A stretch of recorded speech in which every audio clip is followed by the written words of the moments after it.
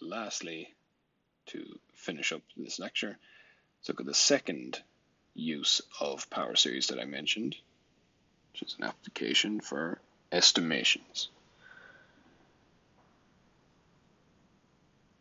Okay, so the easiest way to see this is, again, just an example. So, example,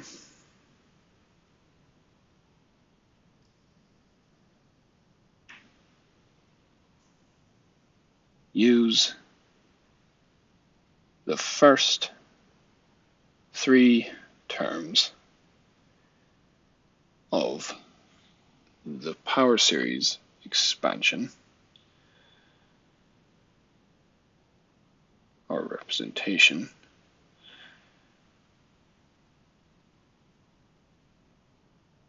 around 0 of 1 over 1 plus x to the 7 to estimate the following integral. Integral from 0 to 1/10 of 1 over 1 plus x to the 7 dx. Okay, so I'm just going to run straight into the solution. How do we do this? There are more examples in the notes that you can test yourself on. So let's just run through the solution. This integral, 1 over 1 plus x to the 7 dx, is equal to, remember this expansion is only valid for absolute value of x less than 1, but that's exactly in that interval contains the interval we're integrating over.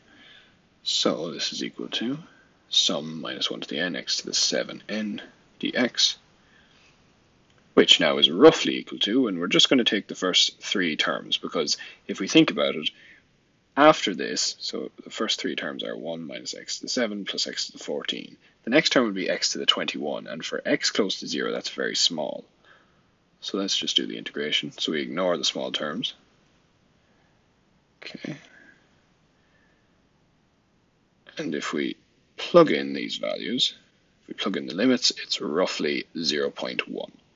Okay, so this integral would have been very difficult to do by itself by just finding an antiderivative and evaluating, but now we have approximated it well enough by just using the first three terms in the power series representation around 0. So that's a lot simpler. It's one method for applying power series representations in a useful way.